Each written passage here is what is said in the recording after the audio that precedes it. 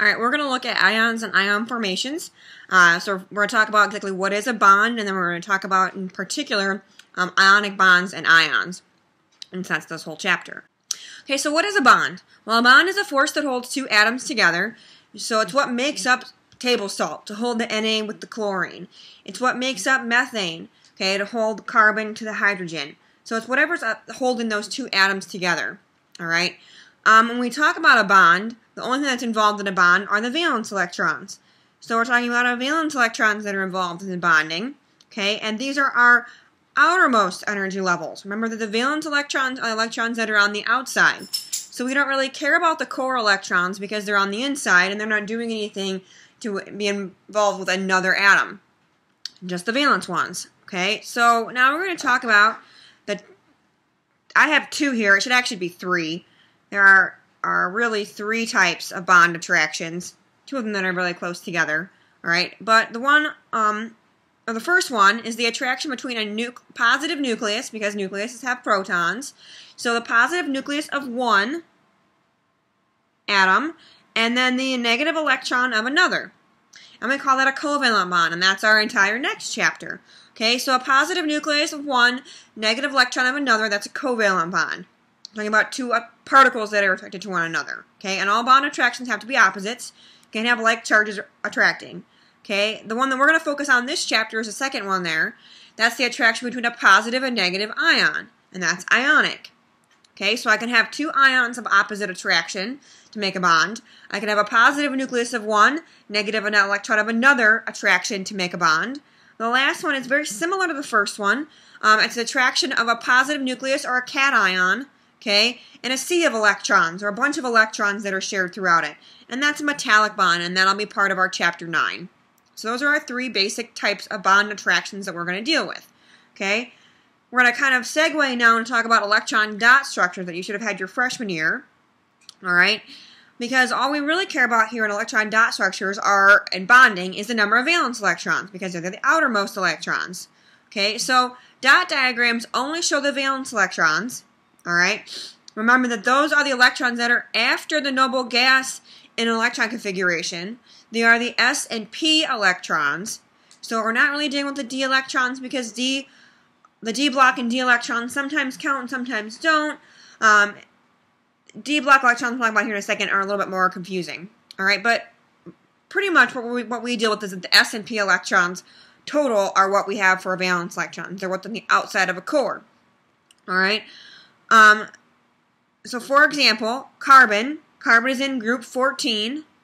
Carbon has 4 valence electrons. If you would write out the configuration for carbon, okay, it would be S2 and then P2.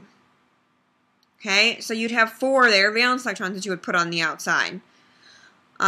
If we look at, say, magnesium would have 2 valence electrons. It is in group 2.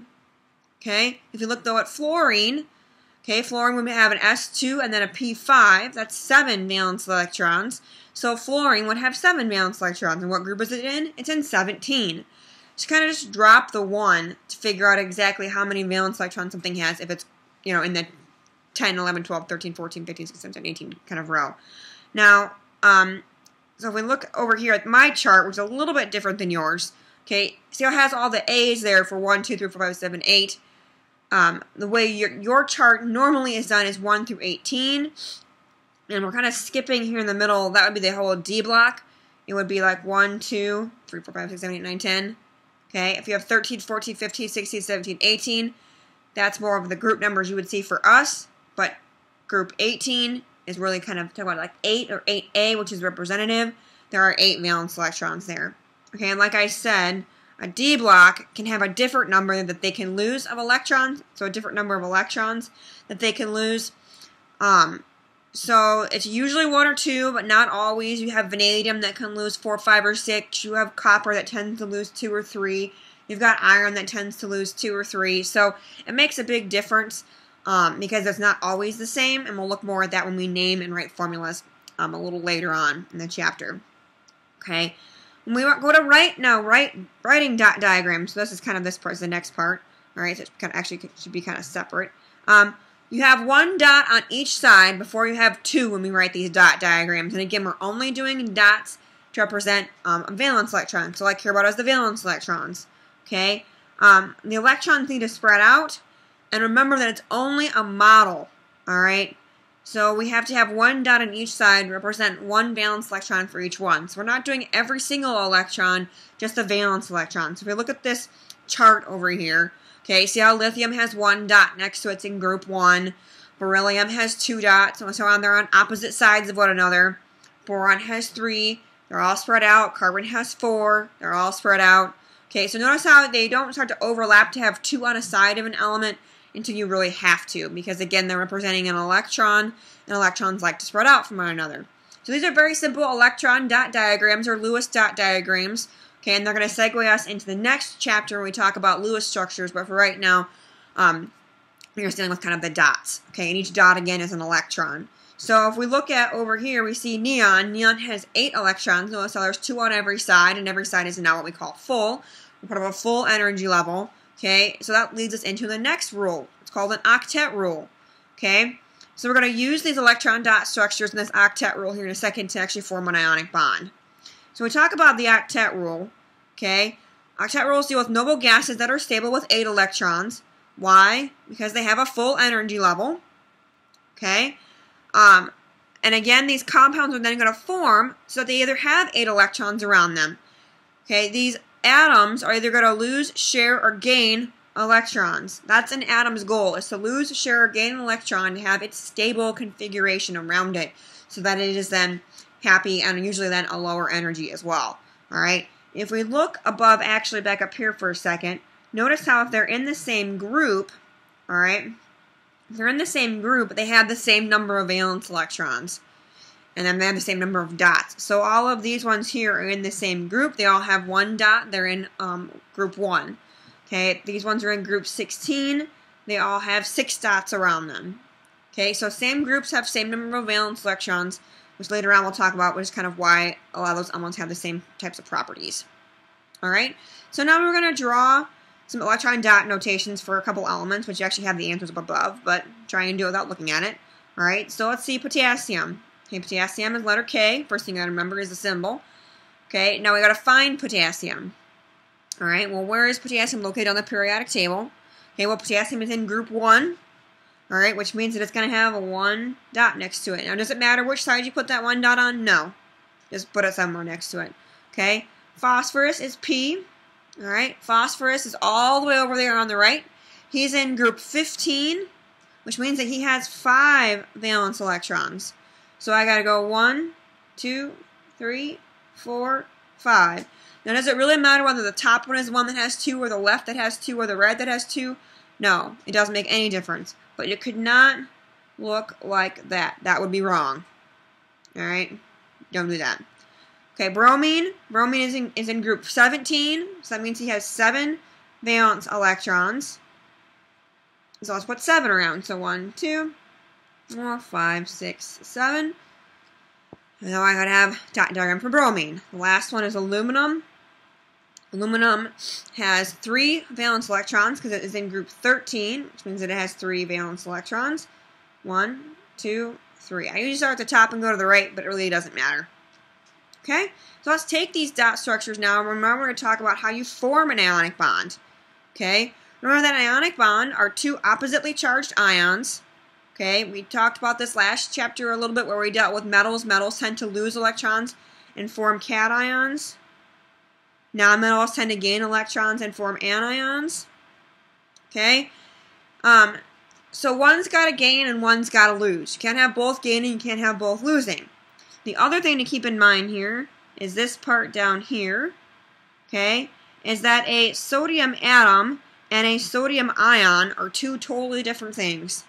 So I'm going to keep in mind here, we look at this next example. Okay, a sodium atom is an Na. A sodium ion will have a charge. They are 2 separate things. Okay, sodium is really reactive in water, just Na. You put it in water and it flames and it's, you know, it makes this big reaction, it sizzles. Na plus in water is what salt is when it dissolves in water. Okay, so 2 totally different things. So keep that in mind when we look at forming a bond over here. Okay, so how we form a bond? So we're going to form salt. Okay, so Na, this is Na's electron configuration. It has one valence electron. This is in group 1.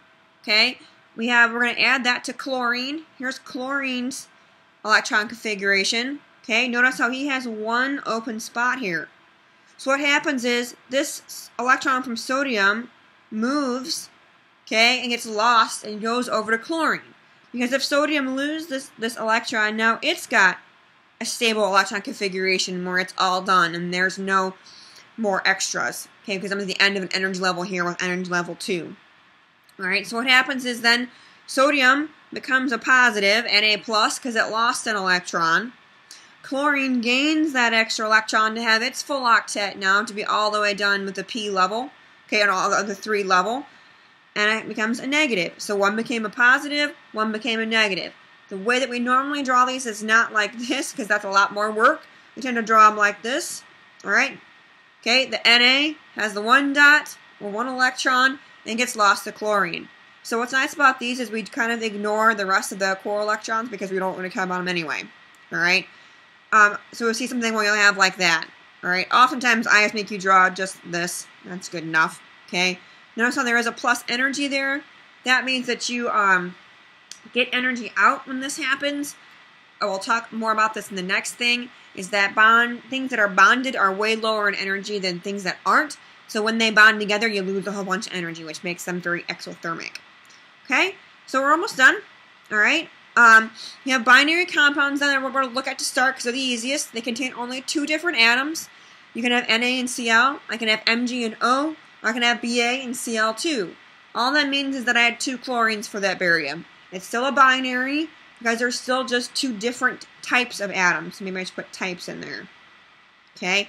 So just 2 different types. Doesn't matter if you have 3 of one and 8 of the other or whatever. But they have to be 2 different types. Okay, it's binary. Alright, so now we're going to look at the charge of an ion and look at how we form an ionic bond then for an example. And we're going to have a couple examples for you. So let's look at calcium. Okay, calcium's in group 2, which means it has 2 valence electrons.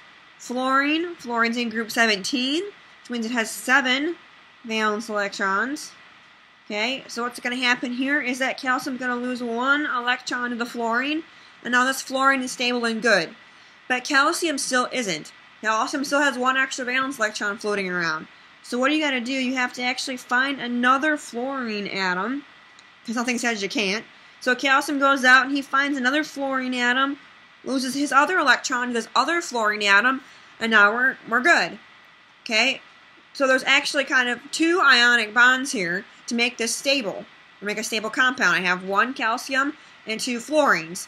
So you think of it kind of like I have 1 calcium and 2 fluorines. They're kind of, those lines are kind of our bonds that are holding them together, alright? We don't normally draw ionic bonds like that, but that's kind of how you can think of it as well.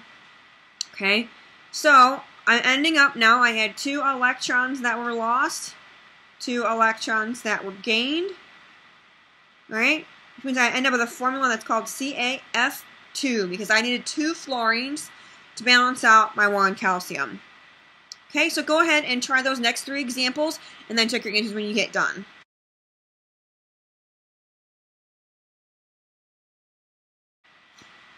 Alright, so those should be your answers there. Okay, I have the formula and I have how the ionic bonds are formed. Something to remember here is how you tell which one is the metal and the non-metal. Remember, metals are on the left side of the table and they're always the one that lose. Non-metals are on the right side of the table and they're always the ones that gain. Plus, the metal should always have less valence electrons. The non-metal should always have more, which is why metals lose and non-metals gain. Alright, hydrogen is included in the ones that tend to lose. If he's with another non-metal, he'll lose an electron. Technically, they actually just share, which is part of the next chapter we'll look at later. So kind of ignore hydrogen for right now.